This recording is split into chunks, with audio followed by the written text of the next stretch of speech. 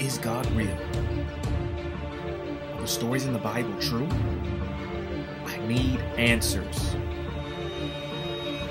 Welcome to A Closer Look with the Shiloh Missionary Baptist Church. I'm Fred Jeff Smith, pastor of Shiloh, and I'm very happy that you chose to spend the next hour with us as we delve into the study of God's Word. We can't do what we don't know. Here at Shiloh, we want to spend time studying the Word so that we can rightly apply the Word to our daily living and make a difference in our community and in our world for Jesus Christ. Won't you join us now for a closer look into God's Word? We call your attention, please, to Isaiah chapter 61. And I want us to look at the first 11 verses. Isaiah chapter 61. We've been dealing for the last couple of weeks with Advent and the various themes of Advent, and this week we're dealing with the third of the Advent themes. There are only four, so we have crossed the halfway point with today's Bible study. The first theme had to do with hope. The second theme had to do with joy. With peace. Today's theme has to do with joy. And so we're going to be talking about the transcendent joy that should be ours with the coming of Messiah. Now, let me start with that because I put a descriptive on joy. I said it's transcendent. What do I mean by transcendent? Whenever I use that term, I'm speaking of that which is outside the normal realm of human time and space. One of the characteristics of God is his transcendence, the fact that God exists outside of time and space. In fact, according to our understanding of Scripture, time and space came into being by the call of God, by the charge of God. God spoke it into existence. And so the fact that he spoke time and space into existence suggests that he existed before there was time and space. And that is what transcendent means. In a similar fashion, there are aspects of our relationship with God that are transcendent of our normal human experience.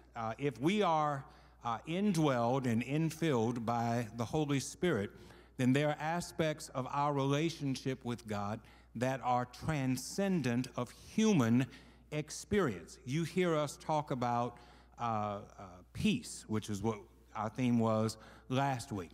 And one of the points that we tried to make last week is that from a purely human perspective, peace is a myth. It does not exist. How do you and I define peace? Typically, it's not that hard. It's the absence of conflict. Now, if that's the definition, can we agree that that's the definition? Okay, you ain't raised your hand, but you nodded your head. So if we can agree that that's the definition of peace, then tell me, when was there a time in your life when you have been completely free of conflict? At every stage of it, even as a baby, there was conflict. They didn't bring you the bottle fast enough. They didn't change you fast enough. Or somebody dropped you and they weren't supposed to drop you. Babies cry for three reasons primarily. They cry because they're wet. They cry because they're hungry. They cry because they are in pain of one. And what they want you to do is relieve the pain. So even in an infantile state, there was some kind of conflict going on. At every stage of your lives, you have been dealing with one form of conflict or another. Now, older people will tell younger people, you ain't got nothing to worry about. But you know why they say that? Because they old, and they've already been through what you are going through. When you're in that stage of life, it's as real to you as their problem is to them. So a toddler has conflict. A preteen has conflict. A teenager has conflict. And God, heaven knows, once you get into your 20s, and they tell you it's time to get out of the house, and you got to go find someplace else to live, well, then you got all kinds of conflict. Conflict when you start dating folk. Conflict when you break up with the one that you were dating. Conflict once you get married. Conflict about, oh God, talking with people about getting married. I know that's a conflict. There is always, in whatever's at middle age, there's a conflict. Retirement, there's a conflict. Old age, there's a conflict. I'm leaving this job. I'm tired. I'm dealing with all the mess. And then you got to deal with all the mess that you have to deal with at home that you've been putting off for 20 years because you were at work all the time. There is always a time of conflict. So by the human definition of peace, a time without conflict, it does not exist. It simply does not exist. When you're young, you want to get old enough to do stuff. When you're old, you wish you were younger so that you could do it right. When you're small, you want to be big enough to do stuff. When you get big, it's I wish I didn't have to do this all the time. There is always a time of conflict. So from a human perspective, peace is a myth. But from a spiritual perspective, peace is readily available to you. Jesus says in John chapter 14, verses 26 and 27, peace I give to you. My peace I leave with you. And then he clarifies, not as the world gives, give I to you. And so from a spiritual perspective, peace transcends normal human circumstances. And as that is true about peace, I just spent 5 minutes talking about peace, which was last week's theme. As that is true about peace, it is also true about joy.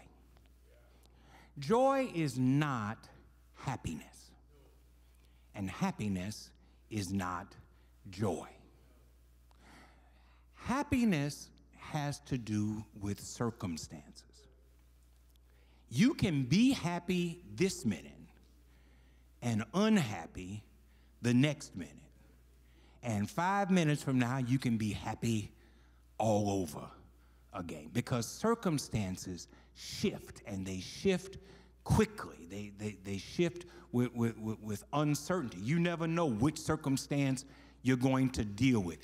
Is there anybody else besides me who has awakened in the morning feeling pretty good, only to turn on the TV or pick up the newspaper or get a phone call and realize I ain't feeling so good anymore? And now you're all messed up because of what was shared with you, but then 30 minutes later something else happens and it relieves all of the stress that you had before. It shifts like a breeze blowing blades of grass. It shifts. It goes from one degree to another. Happiness has never been the goal of the church or of Christ.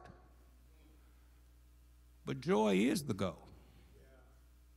And joy differs from happiness in that whereas happiness depends on circumstances, joy extends beyond circumstances. I can be unhappy and still have joy because my joy is rooted in my relationship with God. And as long as I have that relationship with God, I can still have joy. Turn in your Bibles for a second. I know I said Isaiah, but turn in your Bibles for a second to Habakkuk. Look at verse 17. And I'm reading from the Message version. Habakkuk chapter 3, beginning with verse 17. Though. I really ain't got to go no further than though.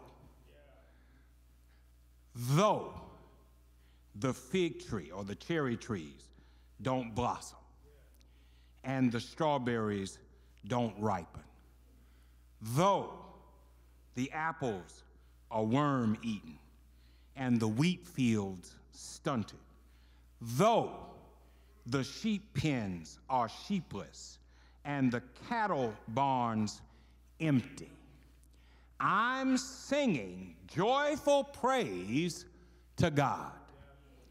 I'm turning cartwheels of joy to my Savior, God. Counting on God's rule to prevail, I take heart and gain strength. I run like a deer. I feel like I'm king of the mountain. That's joy. That though, and then everything that comes after that, though the bottom has fallen out, though I'm experiencing collapse from one end of my life to another, I still have joy. It tells us that from a human standpoint, happiness can be estranged from us. But from a spiritual standpoint, we can still have joy. Does not Job say the same thing? Though he slay me, yet will I trust him? It is a transcendent confidence that we have, rooted not in any human circumstance, but in our relationship with God. And that's what that's what this third theme of Advent is. Because of the coming of God's Messiah, we can have joy regardless of our circumstances. So let's read Isaiah chapter 61, beginning with verse 1. And I'm reading from the Message version. The Spirit of God, the Master, is on me because God anointed me. He sent me to preach good news to the poor, heal the heartbroken, announce freedom to all captives, pardon all prisoners. God sent me to announce the year of his grace, a celebration of God's destruction of our enemies, and to comfort all who mourn, to care for the needs of all who mourn in Zion. Give them bouquets of roses instead of ashes, messages of joy instead of news of doom, a praising heart instead of a languid spirit. Rename them oaks of righteousness, planted by God to display his glory. They'll rebuild the old ruins, raise a new city out of the wreckage. They'll start over on the ruined cities, take the rubble left behind, and make it new. Now, for even the casual Bible reader, the first couple of verses of Isaiah chapter 61 ought to sound strangely familiar to you. You know why? I'm going to help you with why. No, Reverend, I don't know why. Tell me why. Turn to Luke chapter 4.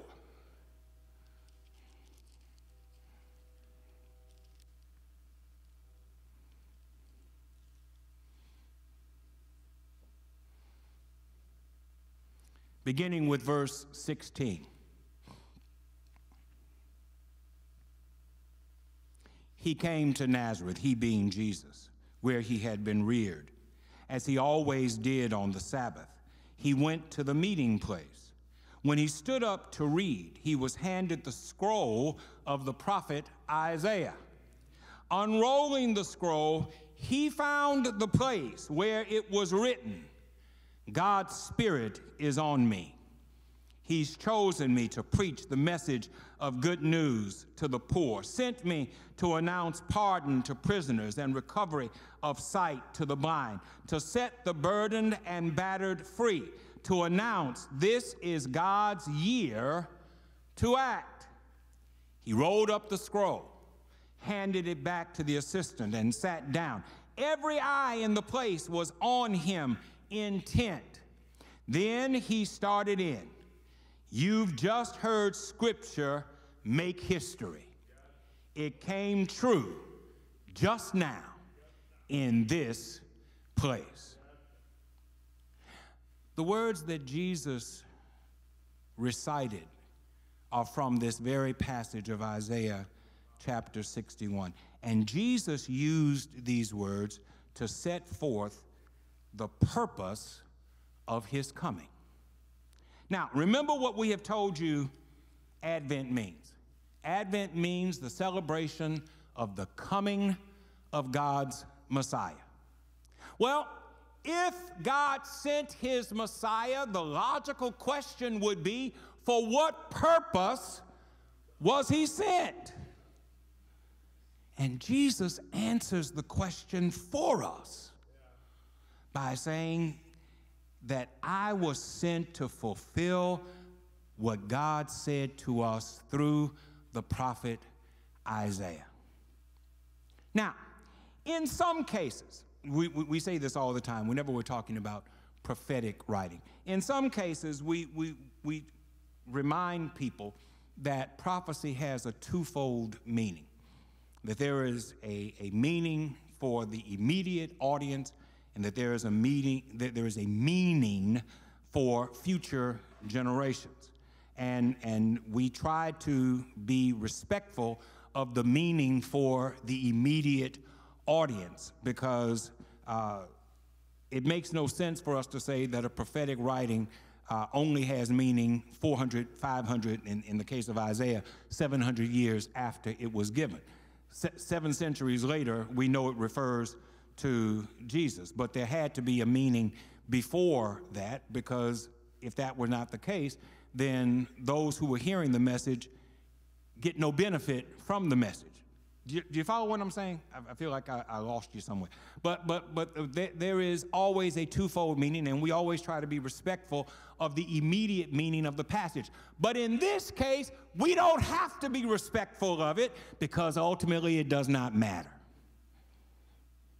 For example, where going back to Isaiah, where it says, for to us a child is born, and to us a son is given, and the government will be on his shoulders, and he shall be called Wonderful Counselor, Mighty God, Everlasting Father, Prince of Peace. We are mindful to say that while we know through hindsight that ultimately that was talking about Jesus, we don't know who the passage was talking about in the time in which it was given.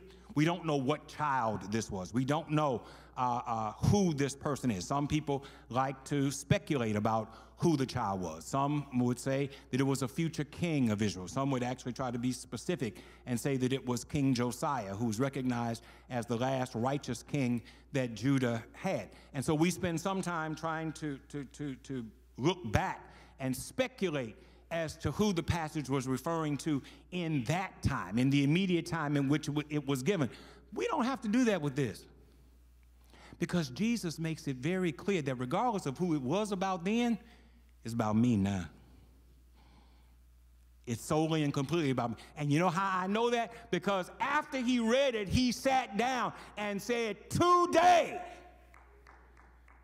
this scripture is fulfilled in your hearing. Today, this scripture has made history. This text is all about me.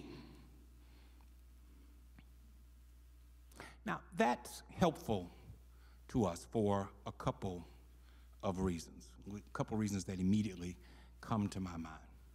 The first one is it's helpful because it reminds us that all of God's promises are good.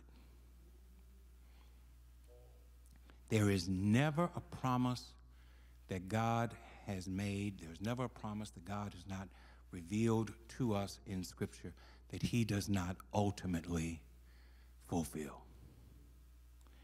Sometimes it takes a long, long time. And sometimes we get tired of waiting for the fulfillment to come.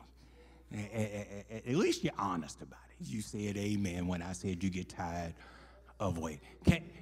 Can I tell you what happens when we get, well, I shouldn't say it happens like it's automatic. Can I tell you the danger of getting tired of waiting on God? You make mistakes. Genesis chapter 11, where God calls Abram out of his father's house, and God makes a promise to Abram that he was going to have seed, and that the seed was going to be as numerous as stars in the heavens, as numerous as grains of sand on the beach, that there would be no way to count them, and that from his seed all nations on earth would be blessed. Abram had a problem. He was old, his wife was old, and they ain't have no children. And he was faithful to start with. God said, move. He moved. Next morning, God spoke to him on a, what is today, Wednesday? God spoke to him on a Wednesday night. On Thursday morning, Abram was out. Daddy, I'm gone. Where you going? I don't know. I'm going wherever God sends me. How long are you going to be gone? Until God tells me to come back, I'm gone. And the scripture says everywhere he went, he built an altar and he worshiped the Lord. And that went on for a good while. He made a couple of mess-ups along the way, had to go down into Egypt and lied and said that my wife ain't my wife, she's actually my sister. Got in trouble down there with that. But guess what? He came out of Egypt richer than he was when he went in. Kind of strange. I got some questions I got to ask God when I finally get to heaven. But Abram, you know, we always tell folk about how lying is such a terrible thing. Abram lied. And he came out of Egypt richer than he was when he went in. Lying lips are an abomination to the Lord. It also can make you money because he came out richer than he was. He ain't the only one who lied. Rahab lied. Rahab was housing the spies, and folk came looking for the spies, and Rahab said they went that way, and they were right underneath her skirt. And when they went off that way, Rahab said, now y'all remember what I did. And Rahab was blessed because of the lie that she told. You go back and read Jesus' genealogy. You know whose name appears in Jesus' genealogy? Rahab the harlot. Y'all got to rethink that lying thing a little bit. I'm just saying. I ain't said nothing but what the scripture says. Abram trusted God, waited on God, believed God, waited on the promise to happen. And after a while, Abram got tired of waiting. And Abram and Sarah decided that they were going to help God out. Do you know how dangerous it is when you think you're going to help God out in a way that God has not asked you to help him? Yes, God wants our help. God wants our participation. But God wants our participation in the way that God asks us to participate. God does not want our unsolicited counsel, assistance, or advice. Abram and Sarah said, well, we're going to take this boy Elimelech, and we're going to make him our foster child. And he'll become the seed through which this estate will happen. God said, I ain't tell you nothing about no foster child. I ain't tell you nothing about no adopted child. I told you that from your seed it's going to happen. So they waited a little while longer. And then Sarah said, I'm too old. He promised it, but I'm too old. So I tell you what I want you to do. I want you to take my maidservant there. Take Hagar and make a baby with Hagar. And the baby that you make with Hagar will be our child. She'll be the surrogate. And the baby that you make with Hagar will be our child. And Abram ain't asked no questions. He said, okay, baby, I'll do exactly what you want me to do. Problem was they didn't talk to God about it. And when God finally did get around to talking to him about it, God said, I ain't asked you to do anything to help me. I told you that from your seed with Sarai, you will bless the nations. Now, my point is this. Yes, ma'am, I see your hand. My point is this. Be careful about doubting God because it takes a long time for some of these promises to come about. Yes, ma'am.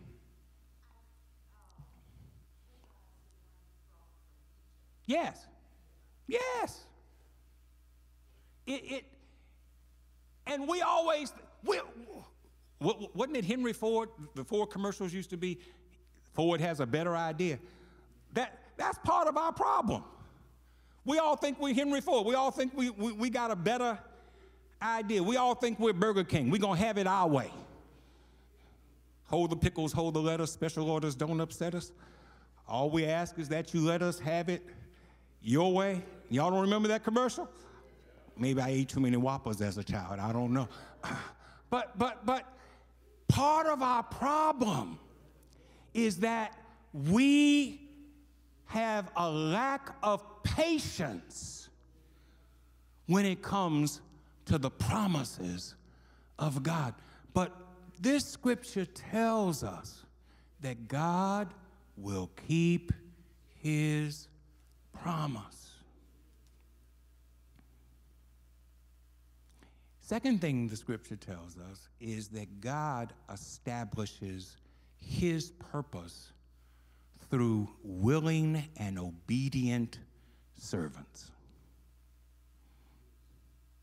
If you want to know what's problematic for the church in the 21st century, and I got a long list, one day I'll share it with you, but among the things that are problematic with the early church is the simple fact that we don't want to be obedient to what God has called us to do.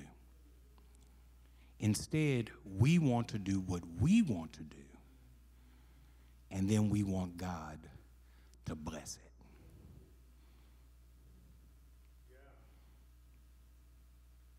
God has established his church to do certain things.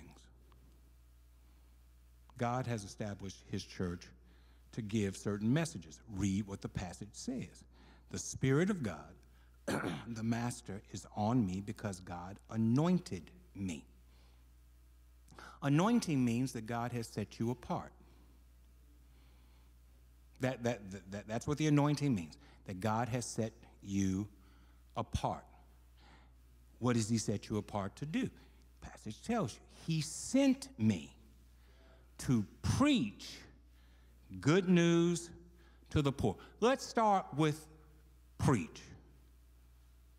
Proclaim. Okay, because somebody's going to say, well, I wasn't called to be a preacher. You were called to proclaim. You don't have to be set apart as a part of the preaching ministry of Christ in order to be a proclaimer. You want to know the first ones who proclaimed the resurrection of Jesus? Women named Mary, and what was the other one's name? Salome. According to Matthew, there were three of them who were there. But Mary Magdalene was the first one to go back and proclaim and there was never anything that said that Mary Magdalene had a preaching ministry call on her life, and that is not to say that I have a problem with women preachers. Obviously, I do not. But this idea that proclamation belongs only to the preaching academy is wrong. Every disciple of Jesus ought to be a proclaimer.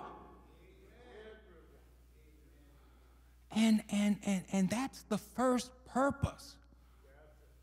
That's why the church was established. That is what we have been called to do, to proclaim. Proclaim what? The good news. And what is the good news? Jesus is the good news. In all of his person, Jesus is the good news. And so the purpose of the church is to proclaim Jesus. To who? To the poor. Well, now, who's the poor? Everybody. He ain't talking about economically poor. He's talking about spiritually poor. And anyone who doesn't have Christ is spiritually poor. And so our responsibility, our purpose, if we are obedient, is to proclaim Jesus to the poor. So a church that proclaims but doesn't proclaim Jesus, I got a problem with. And many of our churches today proclaim all kinds of stuff that ain't got nothing to do with Jesus. Many of our churches today spend a whole lot of time talking about a bloodless, crossless, sufferless Christianity. And can I tell you that such a thing does not exist? At some point, you got to say he was wounded for our transgression, and he was bruised for our iniquity. At some point, you have to say they hung him high and they stretched him wide. At some point, you have to say that they pressed a crown of thorns into his skull. At some point, you have to say they pierced him in his side until blood and water came out. At some point, you have to say he died on a Friday and rose early on a Sunday morning. And you can talk about prosperity, you can talk about economic advantage, and you can talk about home life, and you can talk about how to have a happy marriage, and you can talk about the spiritual way to raise your children. You can do all that kind of stuff, but if you leave out, and don't misunderstand me, if you're speaking that as a supplement or as an addition to the gospel, I ain't got no problem with it. But when it becomes a substitute for the gospel, I got a problem with it. I got a problem with praise music that ain't nothing but capitalism set to a tune. Me, me, me. Me, me, me, me, me. Me, me, me, me, me, me, and every now and then, my. And that's all we talk about. I got a problem with paranoid preaching. You got haters out there, all your haters out there. Your haters are trying to destroy you. Don't you know most of the folk ain't studying about you? They ain't even thinking about you. You got in your mind that the whole world hates you. Them folk ain't thinking about you. Don't know your name. There's a movie I watched years ago where this girl was trying to get revenge on a guy who did something to her father years ago, and she tells him all of the terrible things that he did to her father and how she had hated him all through the years because of what he did to her father. And the guy looked at her and he said, all your life you've been driven by that. And for me, it was just Tuesday. Do you understand the point of that? You thinking about stuff that they ain't studying about. Your life has been changed, shifted, transfixed by something that somebody did to you in 1987. And if you told them about it, they wouldn't remember it or you. Walk up to them and say, do you know who I am? No, I ain't got no idea who you are. It's because you have made the whole hater genre of the church the most important thing in your life. You ain't got no haters. What you have is a bunch of people who walking around thinking about themselves just like you thinking about yourself. And that's part of what the problem is with the church. Everybody's thinking about themselves, nobody's thinking about the other person, and surely nobody's thinking about the Lord. Jesus, which is the greatest commandment? Love the Lord your God with all your heart, soul, mind, and strength, and love your neighbor as yourself. Bless those who curse you. Do good to them that hate you. Pray for them that use you and persecute you. And yet we got churches running around that feast on the whole idea of they hate you. And don't worry about it, because God's going to give you the upper hand, and you're going to be able to look down on them. God ain't interested in you looking down on them. It's a false gospel. First of Kings, Second Kings, I can't remember which one. The story is told of, this is why I didn't want y'all reading the notes, because ain't none of what I'm saying now in the notes. First and Second Kings, the story is told about some lepers that are sitting outside of a camp. In the city, there's nothing but pestilence and death. And they can't go in because they're lepers. And even though the folk are dying, they don't want to be around the lepers. A little bit farther down from the camp, that's where the enemy is. And the enemy is sacking the city. And the lepers are talking things over in the middle of the night. And somebody raises the question, why do we just sit here until we die? If we go back into the city, they're going to kill us. If we go forward and face the enemy, they might kill us too. But I'd rather go forward and take my chances with the enemy than just sit here and die. And so they get up and they go toward the enemy camp. And God miraculously causes them the enemy to hear them coming as though it was an invading army.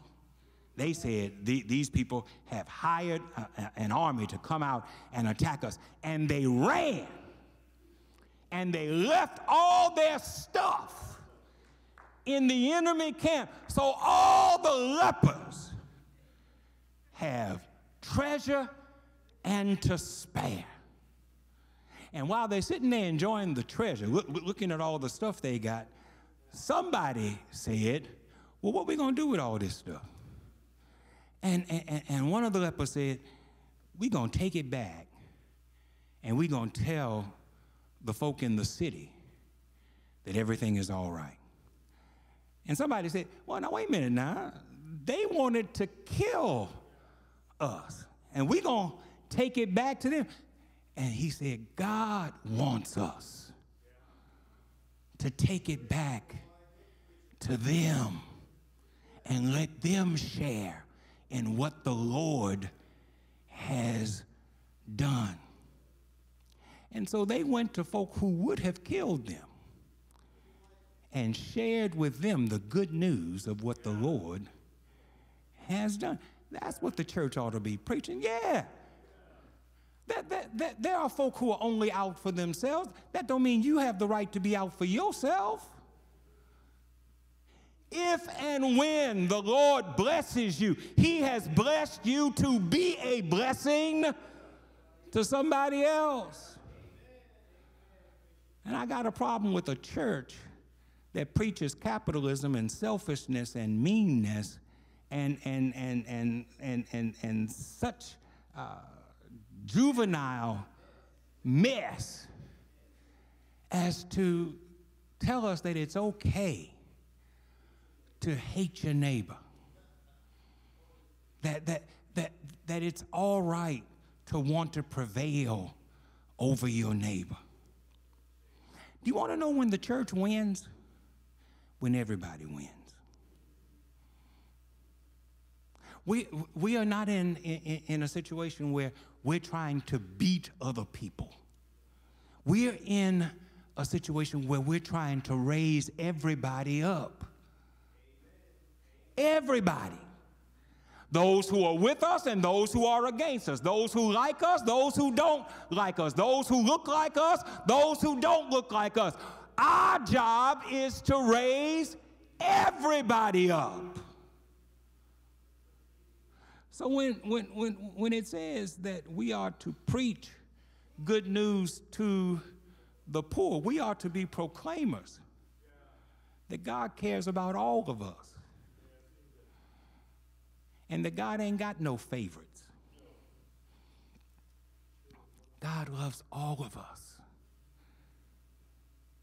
What does Jesus say to Nicodemus? God so loved the world? Isn't that what it says? It doesn't say God so loved Negroes, did it? God so loved Caucasoids? God so loved Rome? God so loved Israel? Is that what it said? Pay attention to what's going on right now in world affairs, where people are trying to say that God loves one set of people more than another. Find it for me in the scripture. Find where it says that only thing, and don't say that God hates sinners. He doesn't. God hates sin. And so if you are a sinner, God hates the sin that you do. But it doesn't mean that God hates you.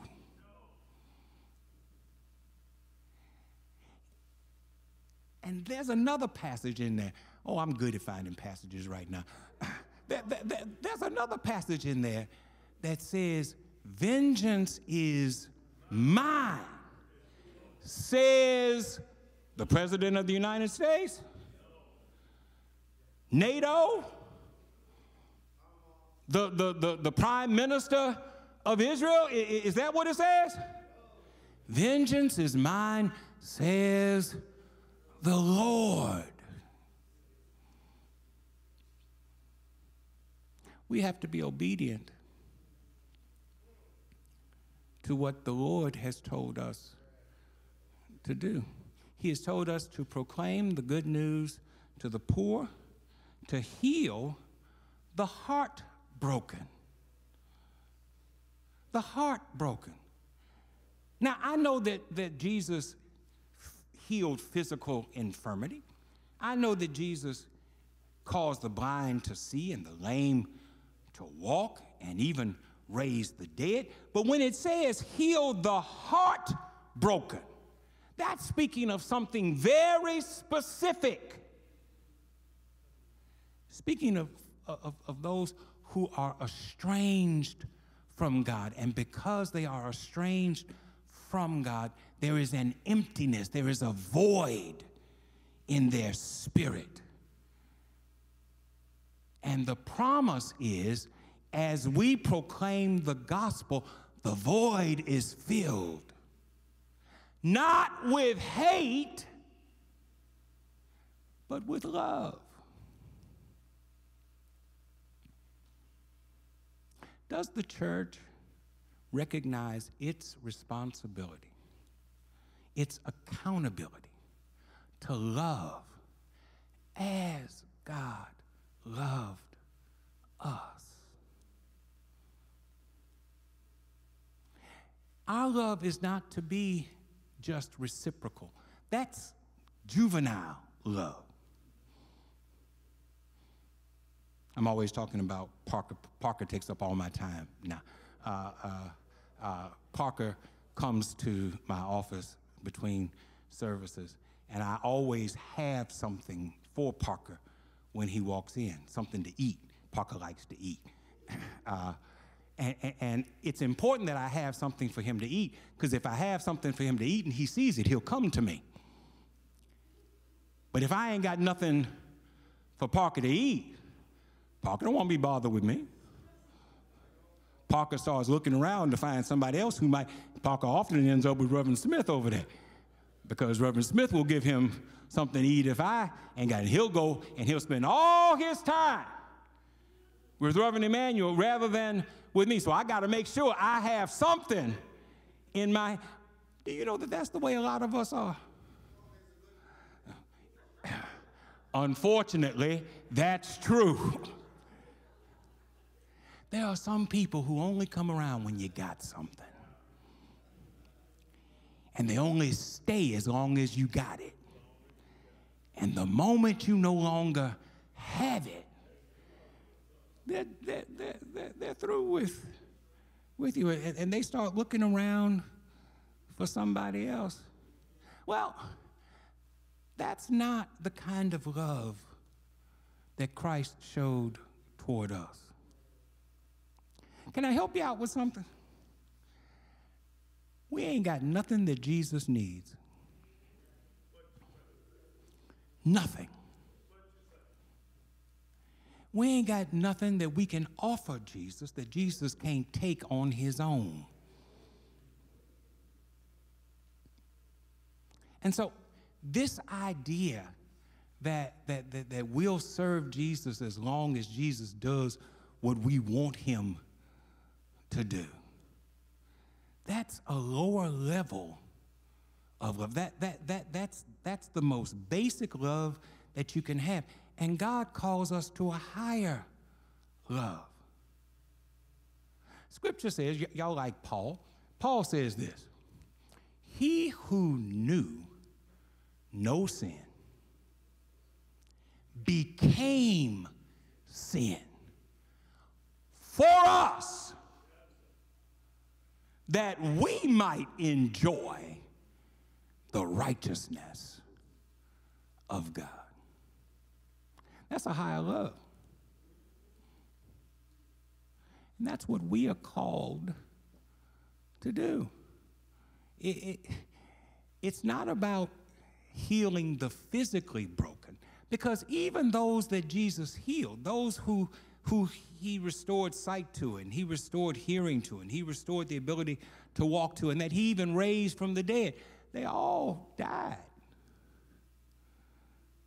Physically, they all deteriorated. Ain't none of them here. We don't have a personal testimony from anybody who Jesus healed. Do we? So, it's not about the physical healing. It's about the spiritual transformation that takes place when he becomes the Lord of our lives. This is what we have been called to do. And this is where our joy comes from. Last thing I'm going to say. You have joy that comes from receiving what God has given to us. But there is a greater joy that comes from giving to others what God has shared with you. I fear, I'm troubled. And I say this as somebody who loves the church and will always be a part of the church. I've been a part of the church my entire life. I ain't like some folk who grew up in, there was a period of time when I wasn't in the church and I came back. No, I've been in the church all my life. I'm 62 years old. There has never been a time that I wasn't in it. Even before I was baptized, I was in the church, sitting there on the front row, couldn't move, because if I did, I was going to get in trouble. But I have always been in the church. And so when I say this as someone who loves the church and who wants to see the church become everything that God has placed within the church for it to become.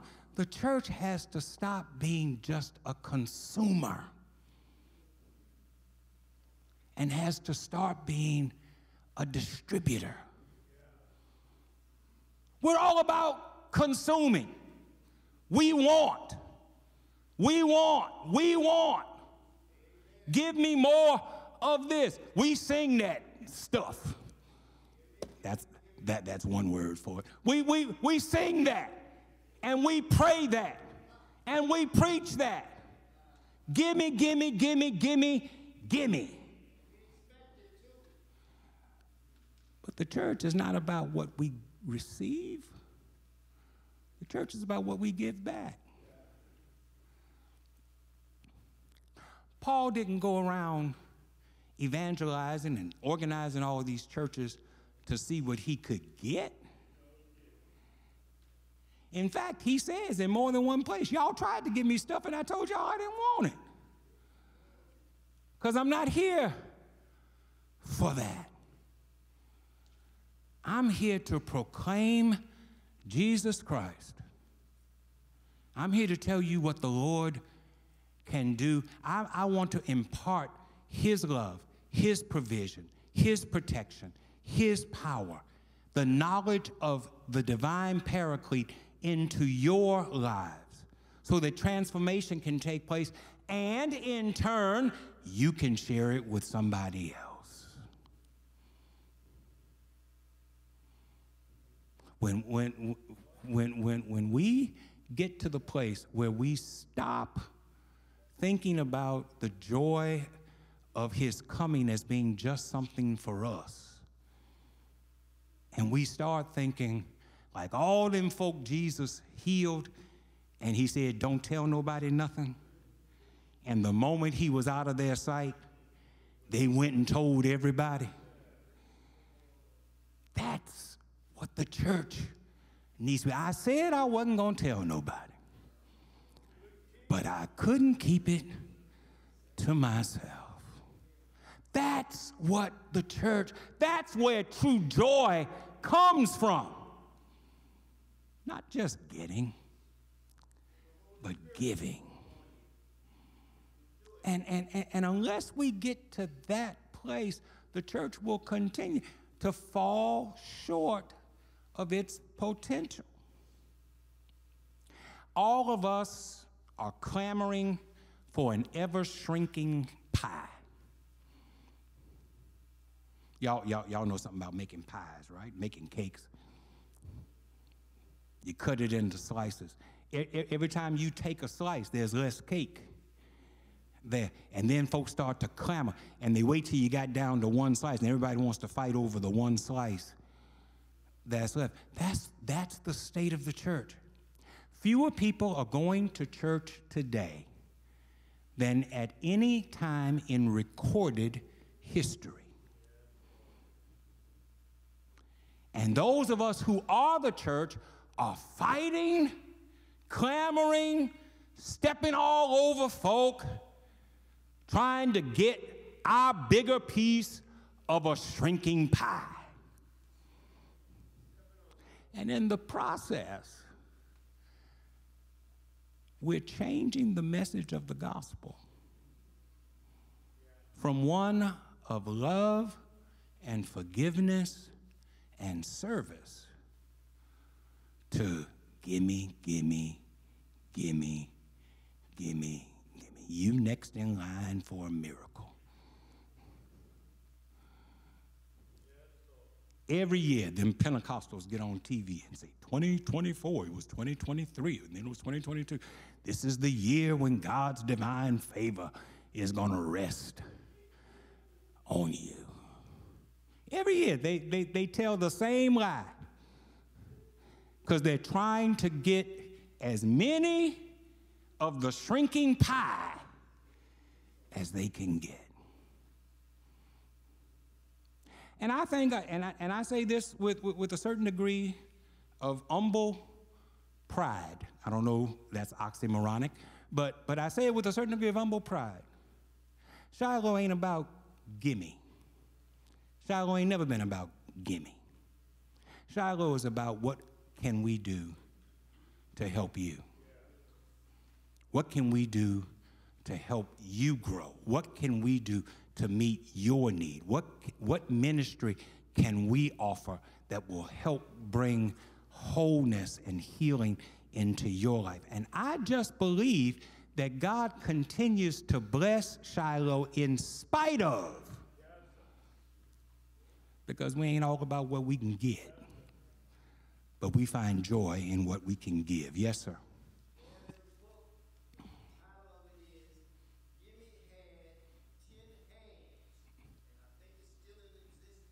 Yes. Part of our problem is that we are missing the point of what the joy of the gospel is really all about.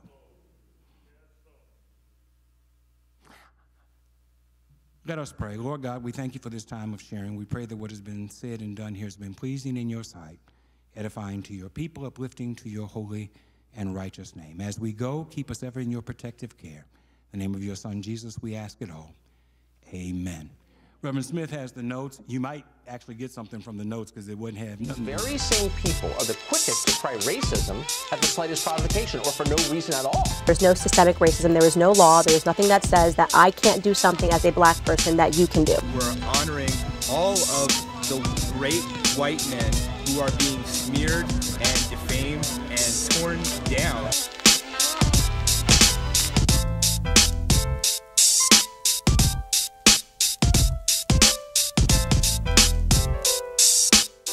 I've known Judge Shelley Dick for nearly 30 years, long before she took her seat on the federal bench for the Middle District of Louisiana. I met Judge Dick as part of a 5-year continuing dialogue group on race, Sustained Dialogue, that was formed by the Greater Baton Rouge Federation of Churches and Synagogues, now known as the Interfaith Federation of Greater Baton Rouge. From our time together with Sustained Dialogue until now, I have always been proud to say that Judge Dick's perspective on the intersectionality of the law and human rights has been on point. Certainly, this has been true regarding a second majority-minority seat for Louisiana's 6 congressional seats. The judge knows that 1/3 of 6 is 2. And now she's moved aggressively to provide relief to suffering inmates at Angola Penitentiary. Monday, Middle District Chief Judge Shelley Dick ordered federal oversight of the Louisiana State Penitentiary at Angola, saying the prison has continued to violate inmates' constitutional rights by systematically ignoring their medical needs, despite the court's ruling that officials must fix the problem. In April of 2021, some 30 months ago, Judge Dick ruled that state corrections officials had been deliberately indifferent to the medical needs of Louisiana State Penitentiary inmates for decades. Among her supporting evidence, Judge Dick noted that diagnosing one prisoner's cancer took so long that he died before chemotherapy could begin. At that time, Judge Dick offered a 124-page ruling in which she stated that inmate access to health care is unconstitutionally inadequate in the areas of clinical care, specialty care, infirmary care, and emergency care. Diagnoses and treatments are so bad they violate constitutional prohibitions against cruel and unusual punishments. Plaintiffs have satisfied their burden of proving the defendants have been deliberately indifferent to the inmates' serious medical needs in the means and manner of the delivery of health care, in violation of the 8th Amendment to the United States Constitution. The defendants, the state of Louisiana in general, and the state's prison system in particular. While he was campaigning for governor and making sure his name was attached to every frivolous lawsuit brought against the Biden administration, Attorney General Jeff Landry failed to defend the state against these federal charges of cruelty. In fairness, neither did the sitting governor, John Bell Edwards. In 2021, Judge Dick concluded generally that the prison lacks the infrastructure necessary to provide a constitutionally adequate health care system for patients with serious medical needs. The prison lacks adequate organizational structure, credentialing and peer review processes, healthcare policies and procedures, clinic space, and a quality control program. She added that overwhelming deficiencies in the medical leadership and administration of healthcare at Louisiana State Prison contributes to these constitutional violations.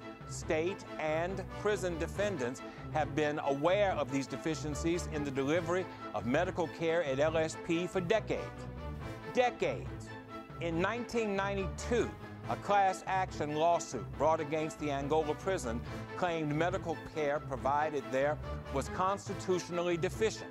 A settlement agreement 6 years later, 1998, required that specific improvements be made to the prison's medical care system, but they were not. In 2021, Dick wrote, "Given the fact that many of the complaints in this lawsuit and the deficiencies proven at trial are the same as those settled in 1998, the court finds that defendants have been aware of these deficiencies in the delivery of medical care at Louisiana State prisons for decades." Well, fast forward to this past Monday, and Judge Dick ruled that the federal court will appoint 3 special masters to develop remedial plans to address the violations and monitor whether they're being followed. This time, her opinion was 104 pages. But again, Judge Dick blasted prison officials for the callous and wanton disregard for the medical care of inmates at Angola. The human cost is unspeakable. The care is not care at all, but abhorrent, cruel, and unusual punishment that violates the United States Constitution. Lawyers for those incarcerated in Angola argued in a 2-week remedy trial that little had changed since the judge's ruling 2 years earlier. About this, Judge Dick wrote, "The prison made some changes during the pendency of this litigation, but ultimately defends its health care system and denies that it was constitutionally deficient at any time. Thus, the judge has deemed injunctive relief necessary." Mercedes Montagnes, lead attorney for the plaintiffs, said, "Humanity does not stop at the prison gate. This court's ruling underscores the value in every life and holds our state accountable for its failure to protect patients. Today, they're vindicated." Jeffrey Dubner, legal director for Democracy Forward, added this, "Angola's leadership has had years to fix their practices while our clients suffered needlessly from treatable conditions. This ruling is a win for the rule of law, an important step towards ensuring constitutional care for those imprisoned in Angola, and a tribute to the men who dedicated the last years of their lives to advocating for humane treatment of those in need. The measure of a society is how it treats its weakest members." This quote has been attributed to many, including Mahatma Gandhi and former Vice President Hubert H. Humphrey. But whoever said it, it's a true bellwether for those who call America the greatest nation on the face of the earth. The problems at Angola are not unique to Louisiana. The same can be said of prison systems anywhere in our nation. But Angola is symptomatic of the prison system problems that plague our people, our fathers, sons, husbands, brothers, and the like. Angola is the largest maximum security prison in the United States, with 6,300 prisoners, 74% of whom are black. Regardless of their crimes or their punishment, these individuals deserve to be given a modicum of care outlined in the United States and Louisiana constitutions. I'm glad that Judge Dick has taken the judicial steps that she has, and we should pray that instead of defending the indefensible, Louisiana will do the things necessary to reflect our motto: union, justice, confidence. This is something we should pray about. Lord God, in this time of political upheaval, where economic needs take precedence over the provision of quality health care, in this time where systems seek to ignore the medical needs of the incarcerated, we thank you for justices like Shelley Dick and our federal justice system that demands that our government live up to its responsibilities regarding the care provided to our inmates. Like Amos, we ask that you would let justice roll down like water and righteousness like a mighty stream for the sake of all our people. your word teaches that you detest the use of dishonest scales, but you delight in accurate weights. So we rebuke the spirits of dishonesty, of greed, and injustice within the halls of government, whether it be local, state, or national. And we ask, dear God, that you would make sure that those who have been denied would receive the quality health care that they need. Your word admonishes that everything should be done properly and in order. So we implore you to insist that our state health care system line up with your word now and going forward. We ask these things humbly in the name of Jesus, who is our Christ. Amen.